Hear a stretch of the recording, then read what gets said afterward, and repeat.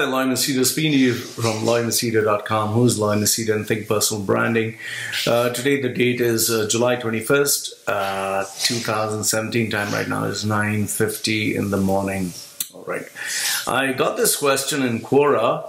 Quora is a nice little forum or website whereby you get questions and you can answer them, and you can add me on my Quora profile. I've given the link below. This question was, what is the one thing you hate about the mentality of Indians and why? Okay, see, now the question is designed, why, what is the one thing you hate about Indian mentality? Now the question is, what do you hate? Now, after I answered that question, what is it that I hate? I'll read out some of the points. All of a sudden, I'm getting all these responses, bombardment and all that. You bastard, you racist, you fucker, I'm going to kill your mother. I'm going to rape your ass. I'm going to, and they give these Hindi bad words, bechod, machod, this chod, that chod. I don't know why, it's so funny. And every time there's this fascination towards this word truth. I mean, it's vagina. They have this fascination towards vagina. I don't know why they do.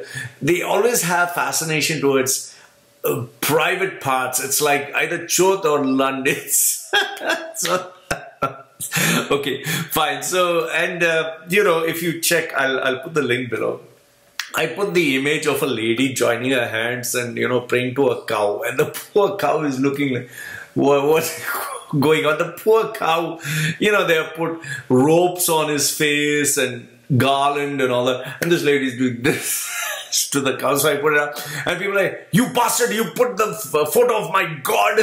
So I was like, whoa, relax. It's your God. I didn't know God was a cow. And why are you tying up your God if your God is, God? Why are you tying it up? You should be, let your God loose. I mean, how can you tie up a God? So I'm getting all these funny questions, not question statements, just because I responded to the question on Quora. Now, first and foremost, where the fuck is my passport? Okay, let me show you. I am a Indian passport holder. Okay, I'm an Indian. And in case you think this is fake, can't show you most of the details, but this is me. This is how I looked before. And this is how I looked even before. Okay, so this is me. This is my Indian passport. All right. So what I'm trying to tell you is I am an Indian passport holder. So if being an Indian, I talk about Indian, technically that is not racism. It is racism if I am some other nationality speaking about some other nationality, which again, to tell you very honestly, I find very silly. It's like being childish. Oh, he spoke about this nationality. Oh, he's racist. He's racist. Oh, he spoke about ladies. Oh, he's sexist. He's sexist. Like, what's wrong with it? Why are you behaving like children? It's like, when you're small children and somebody calls you monkey. Mummy, call me monkey. It's so fucking retarded. I mean, just because, when Obama was elected to the office and someone had drawn an image of a monkey, they said, oh, a racist. Chill the fuck out, guys. Come on, you need to grow the fuck up. I mean, stop acting like children. It's like, mummy, call me monkey. It's like, what the fuck? People call me so many things. They say, what is the shit on your face? People say, small dick. Or they say, you fucking faggot. Why is name calling all of a sudden so serious? You can call me all the names you want. Please feel free to abuse me, shout at me, give me bad words. I don't care. I don't know why people are behaving, grown-ass people are behaving with children. Oh, you spoke this about my country. Oh, about my God. Oh my goodness. People behave like immature kids. Oh, he said this about me. And if I say women, like, I've been sharing this fact that my wife massages my feet. Oh, you sexist, male chauvinistic pig. You make your wife massage your feet. Man, my wife loves me. She loves to massage my feet. So what the fuck? Why is it a big problem? And it's like, oh, then these, you know, women feminists, they suddenly come up online and they say, ah, do you massage your wife's feet? Of course I would love to massage my wife's feet. It's so romantic. It's so erotic. I would love to massage my wife's feet. Oh, do you, do you also cook and clean? Well, of course, when I was a bachelor, I was cooking and cleaning. Now also, I don't mind cooking and cleaning. But then somebody has to do the fucking work. So either my wife sits online and does my work, or I need to, you know. So we can't keep, you know, my wife sucks at being online. I suck at cooking. So we do what we're supposed to be, you know, doing. All of a sudden, it's like, oh, you fucker, you this, you that, you make your wife clean. Fine, I've told my wife I'll bring a maid in the house. She says, no, I don't want you to have a maid in the house. Maybe you'll get attracted to the maid. So, you know, you guys need to chill the fuck out, man. Just because you read a few books on, you know, women's liberation, all of a sudden you become like, women's liberation movement and all that stuff. You know, the problem with giving idiots, uneducated people freedom and rights is that they don't know how the fuck to use it. They start misusing it. And that is one of the biggest fucking problems that you have in India, okay? You have a bunch of idiots. The majority of them are fucking idiots, whereby you're giving them the privilege and the rights to speak freely, do whatever they want. So they don't know what the fuck to do. It's like giving Ramu, a T-boy, the rights and privileges of being a CEO of a company. He is going to fuck up the company. The same thing that is happening in India. You're giving lay people not qualified to even think. They can't even fucking think unless they go to a temple and get the magic powder and they eat the sweet and they close their eyes in front of a statue and they worship the statue and they see a rat and they worship the rat. Here in Thailand, they eat that rat. So I don't know if it is an Indian rat or Thai rat, but anyway, a rat. And then they see a cow and, oh, they do this while I'm eating the cow beef burgers. So, you know, sorry to say, but I'm eating your God, technically speaking. So anyway, now, see, here's the thing, okay? Here's the thing. What is the thing I hate about the mentality of Indians? So let me address that. Now, first and foremost, I showed you my Indian fucking passport, okay? I have an Indian passport. Now listen, before you get, oh, why the fuck you said Indian fucking passport? It's a phrase. Okay, let me say, I have a sweet Indian passport. I have a lovely Indian passport, okay? Fine. I don't know, if I use the word fuck also they get bad, okay? I have an Indian passport, all right? Now, the maximum I've stayed in India, the maximum, is when I used to go with my parents for the holidays when I was young. You need to understand those days it was more like, you know, the Indians who were working in the Gulf, when they would come back to India, they felt, oh, I'm a big shot. Oh, I work in the Gulf. So they used to come and they used to bring all this fucking shit like nuts and grapes and chocolates, you know, the stuff that you get in the duty free, and they would come to India and people, oh, they bought for us chocolate, they bought for us nuts and grapes, and they bought shoes. What the people in India didn't know is this is all cheap shit that they are giving you, but they're making it look expensive, okay? So, you know, we used to come during the once in 2 years, once in 3 years, because life in the Gulf is like being a fucking slave. You can go for, let me put on my fucking fan. You can go for a holiday once in, you know, 2 years, once in 3 years. So we used to go there, and that is the maximum I knew of India. India is just like a normal place. However, as time went by, I think I didn't go to India for 5 years or 10 years. All of a sudden, when I went to India, it was like, wow, the place has fucking changed. Now you have multiplexes, you have shopping malls, you have global brands. I think the dawn of, after the television, the broadcasting which was taken from the government, you know, that Doordarshan, you know, that shit that was there, it got replaced with cable TV, and now, you know, it's, the economy is more or less global, at least they try to be. So people got access to all this. They had money to buy all, you know, better stuff. So things change a lot. Now, I never went to India because even though I have an Indian passport, I was in Dubai, and Dubai is far more modern, more secure. It offers more luxury. And there is, you know, if you compare the Indian rupee with dirham, which is UAE currency, it was much more. So that's why I was pretty happy in Dubai, happy land. Nobody's shitting on the roads, nobody's pissing on the roads, nobody's spitting. You know, see, here's the thing: when you land in India, and the aircraft door opens, like how Russell Peters said, it actually smells like you're in a toilet. Don't get me wrong. I'm being honest with you. It actually smells like someone opened the toilet door. You know, it's like poof. He's like, what the fuck was it? You get the same smell that you get when you go to the toilet. Now, don't get me wrong. This is maybe only in Bombay. I've not felt when I went to Kerala. I've not felt when I went to Delhi. I'm not too sure. But Kerala, I didn't feel it. It's just, I don't know what is it with Bombay. Maybe it's, they just allow people to shit and piss. Now I don't know if it's changed. But there is this smell. Seriously, there is this smell that comes when you land in India. It's very organic. I don't know why. I'm being honest with you. I'm not trying to be, just trying to be rude. But I'm telling you facts. If you're in India, you can't get that smell. You need to get out because your nose is desensitized or whatever. Go outside and come back. You'll know what I mean. Okay? So I never was there, but I had to go to India when my visa got cancelled. Okay, my visa got cancelled in Dubai because I worked for a guy who was doing these fake degrees in Dubai, UAE. He's from India. He has this company. He gives a lot of fake degrees. So, okay, fine. I had to go to India. I couldn't help it. I went to Bombay, got robbed at knife point, then went to Kannur, Kerala. Okay, I thought Kerala was poor. Kerala is not poor. Fucking rich, man.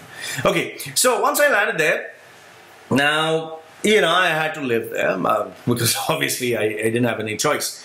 Now, however, I didn't stay there for very long. I left. I went back to Dubai somehow. Now, you need to understand, okay? I want you to think, what is the reason that so many Indians don't want to stay in India? What is the reason that, you keep saying, oh, Indra Nui is Indian, oh, Sundar Pichkai or whatever is Indian, Natella or whatever is Indian. Okay, here's the thing. They were Indians, but now they are some other nationality. They have left the country. Why is it that you have this brain drain? Why do you have so many Indians getting out of India? There is a reason. There is a reason. I'm not saying all the people left in India are bad. But hear me out.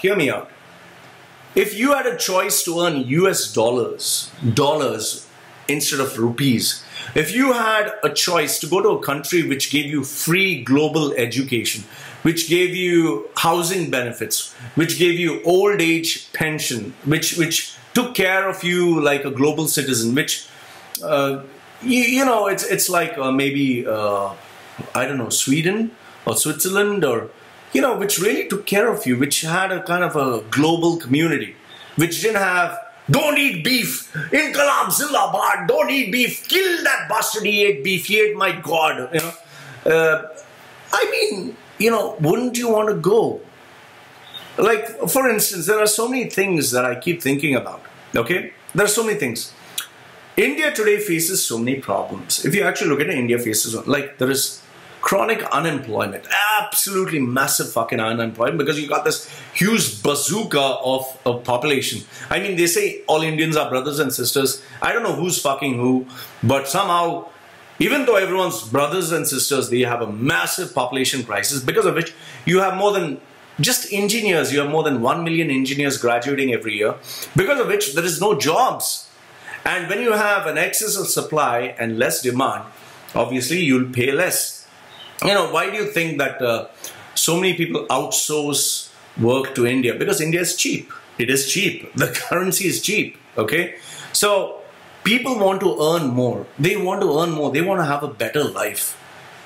And I cannot for the life of me understand, why do they even take taxes from Indians? You pay taxes, but for what?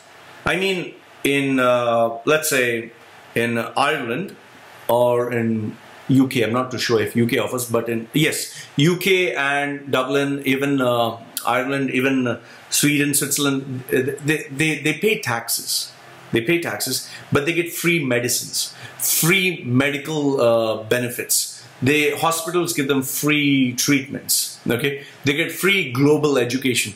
old age, they're taken care, they get a pension. If you lose your job, you get money.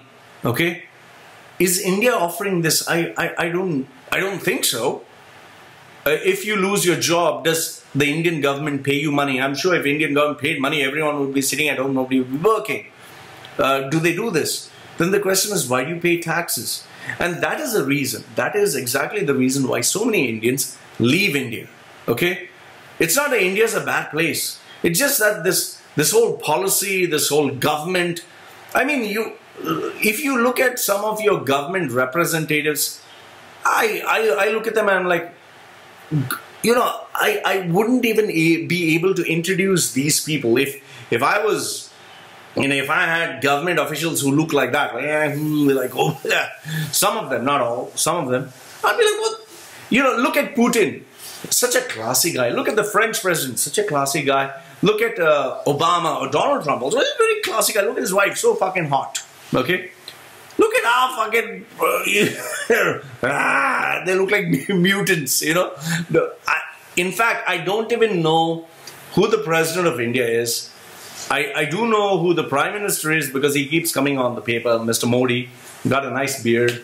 But I think he is a Hindu fundamentalist because he supports a lot of these beef-eating fiascos and apparently, I don't know, okay, I see the newspaper, he does not like Muslims or something like that. I'm not too sure, I'm just stating, okay. So, when you have a country that is being run by such buffoons, you know, not Modi, not the president, I'm not right, the people who you elect, and most of them apparently have a prison record. That's as far as I know what is being said. How do you expect? It's like having a company that is being, where the major part of the employees are all idiots or they have a jail record and you're expecting this company to become a Fortune 500. It's never going to happen. It's simple, basic common sense. Okay. Now, you have issues in India, which is like mass employment, which is the education of today's youth, which is fixing an outdated educational system. You have religious beliefs being misused by people. You have corruption in the government at the topmost level. You have lack of educational, real life skills, which our youth today lack. Okay, these are the things that should have been focused upon. Instead of that, the Indian government is busy focusing on which meat you can eat. Oh, you can't eat beef because beef is God. You get 5 years jail term if you eat beef. But if you rape a woman, no, you don't get a jail term. You get scot-free. Okay? The Indian government is more bothered about banning porn sites. Why the fuck are you banning porn sites? Let people use their hands and be happy to finger themselves or, you know, jack themselves off. It relieves them. You know why people are going around raping everyone? Because they are frustrated. Why the fuck are you focusing on porn sites and beef? And then what you send on WhatsApp or what you send as a message.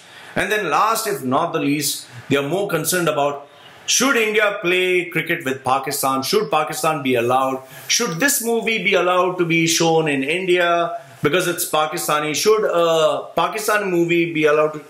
Come on, guys. Come on. Grow the fuck up. I mean, what level of genius does it take to understand you're just fucking around, you know?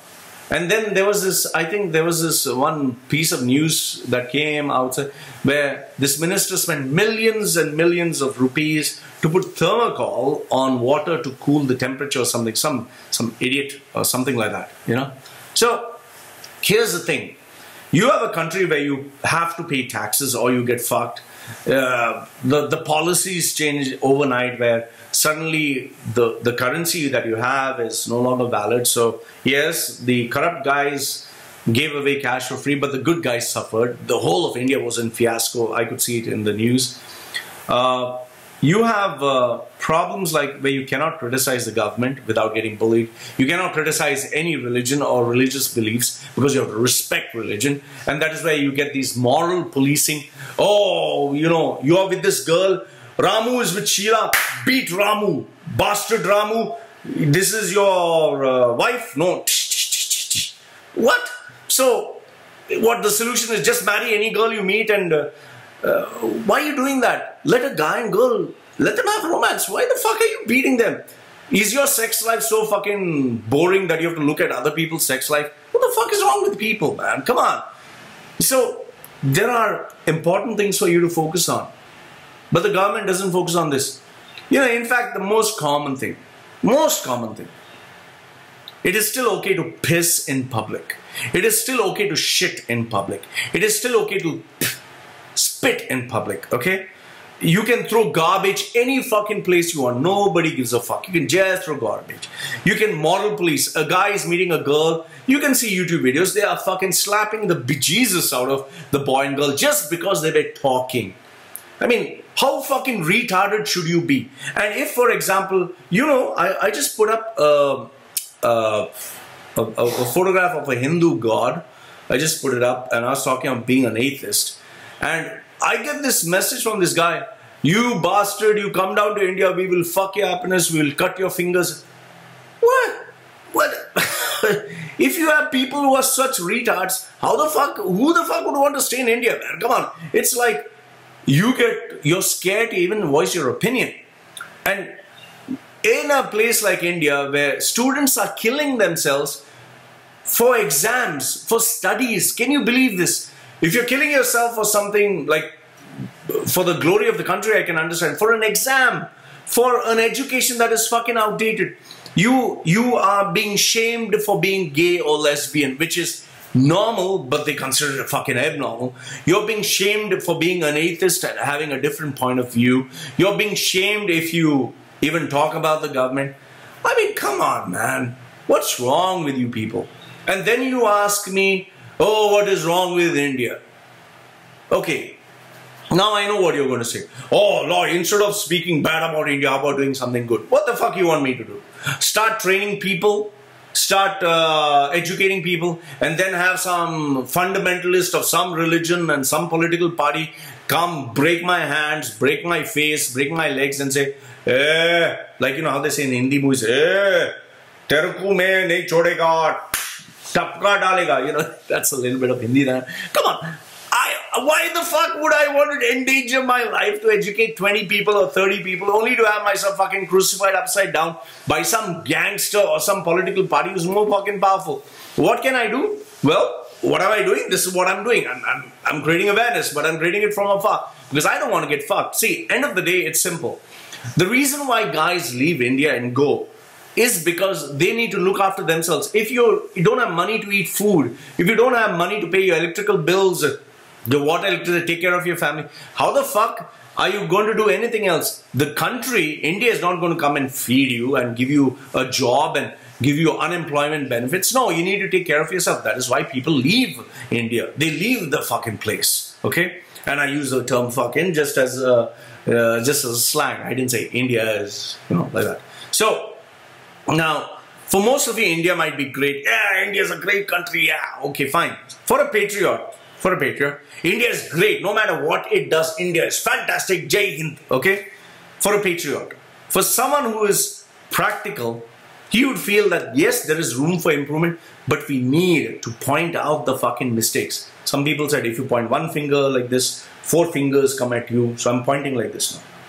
You see? Nothing is pointing towards me. And for a pessimist, India has gone to the dogs. So I'm not a pessimist, nor am I a patriot. All I'm saying is, I'm a practical guy who believes India has challenges. Now, the question is, oh, why the fuck you're not talking about it? USA has so many rapes. Oh, Australia has a... The thing is, I have an Indian passport. So that's why I talk about India. You get it? I'm an Indian, so I talk about India. And if an Indian talks about India, it doesn't make him a racist. I'm an Indian. I'm saying India has problems. That does not make me a racist. So what do you want me to do? Say, India is perfect, fantastic, I love India. That's it? That's all it takes for me to be unracist? Like, come on, man. See, the thing is, look, what I'm trying to make you understand is, I don't fucking hate India, okay? I'm not saying fucking India, I'm saying I don't fucking hate. I don't hate India, okay? I don't hate Indians. I mean, what do I get if I eat? I like Indian food. I have Indian friends. Most of my customers are Indians. I don't hate India. I don't get anything by hating India. I mean, it does not make sense. Why the fuck should I hate a country or a person? But what I'm trying to make you understand is, I hate this fucking mentality. I hate the backwardness. I hate the fact that India is so much of fucking potential, but you're focusing on eating beef and putting people in jail for 5 fucking years. You're beating poor fucking Muslims just because you're transporting a fucking cow. You're not focusing on women being raped, which is okay. Oh, don't point about the rape in India. There are rapes happening in US. So what? It's okay to rape in India? You're more focused about banning porn sites and knowing what you send on fucking WhatsApp, but you're not concerned about the education system, which is fucking outdated. Trust me, you can't get a fucking job anywhere in the fucking world. You say, I got a degree from Gurugala University, MBA, Gurugala. Who the fuck cares? You have youngsters, children who are killing themselves because their fucking parents force them to study. Force them to fucking study. Put so much of fucking pressure. They thought to them, it's best I die. You have these serious fucking issues, but you're interested in, India, India, we love India. You know the maximum patriotism that I've seen? The maximum patriotism is in a cricket match. India, yes! 6 runs, yes! That's the only patriotism I fucking see. The only patriotism I see is Indira Nui became CEO. Jai Hind, Jai Hind. India, Indira Nui, Indian name, I'm Indian. She Indian passport, I have it. Why the fuck is she not staying in India? Whether Sundar Pichai or Nutella or whatever the fuck his name is, why the fuck they're not staying in India? Because they knew for a fact they couldn't grow. That's why they gave up the fucking passport. They have American passports, they have different passports. Stop associating yourself with people who have left the country and they're being diplomatic about it. Yes, I'm proud of my Indian roots. Listen, end of the day, it comes down to this. Okay, it comes down to this. It's not what you can do. I know many people say, oh, it's a very part. Ask not what your country can do for you. Ask what you can do for your country. You can do jack shit. Because if you try to do something different, some fucking gangster is going to come and beat the fuck out of you. That's what has been happening. And the bad guys who are in power are going to fuck your happiness if you try something funny. This AIB guys tried just a fucking joke. They got fucking screwed. Okay? You can't do anything unless and until all of you fucking unite, which is not going to happen. I mean, I just put up a fucking comment that Hindi is a national language. All of a sudden, all the South Indians got together. Hey, how dare you say Hindi is a national language? South India is different. Whew, there's so much of fucking, disharmony in India. To tell you a fact, I doubt India is ever going to come together. The solution, if you ask me, is for India to have a fucking dictator, like how you have a Duretit or something in Philippines. You need to have a fucking dictator. Kill all the bastards in the fucking parliament. Kill all the fuckers. Get yourself CEOs and progressive thinkers like Elon Musk or, Peter Thiel or, great visionaries from India like Sundar Pichai and all those people to run the fucking country, to run the government. And then India will be great. But as long as you have these bathroom cleaners who look like fucking politicians, India's going to get fucked. It's as simple as that. For example, if I was in India, I'd put this fucking video, I'd get fucked. I mean, you talk about even this Shiv Sena or this Bal Thackeray.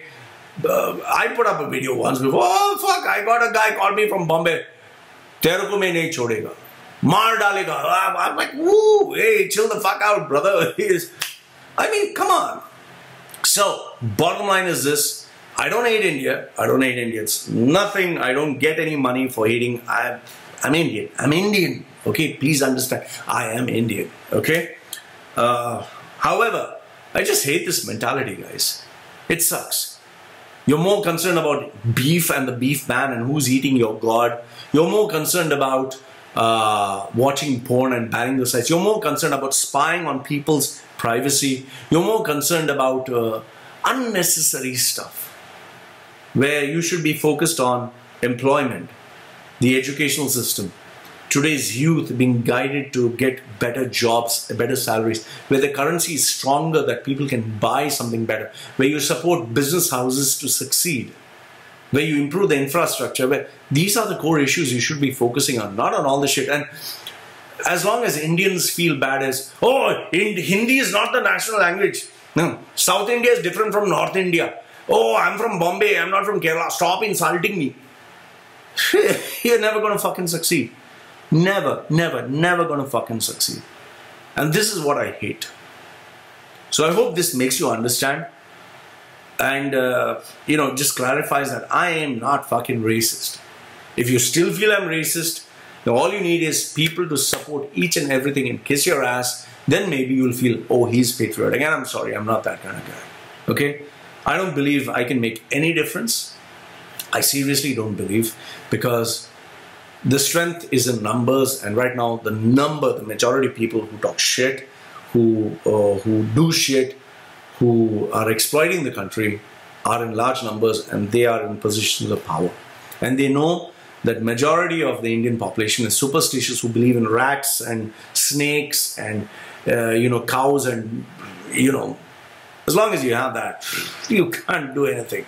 As long as you know, people get sensitive to a photograph or an image, you can never succeed. So, Loy from LoyMachedo.com. Who's Loy Machedo? Think Personal Branding, sharing with you his views. Let me know what you think. This is me signing off for now. Bye. Oh yes, one more thing. Like, subscribe and share the channel if you feel I shared anything of value. This is me saying bye. Take care.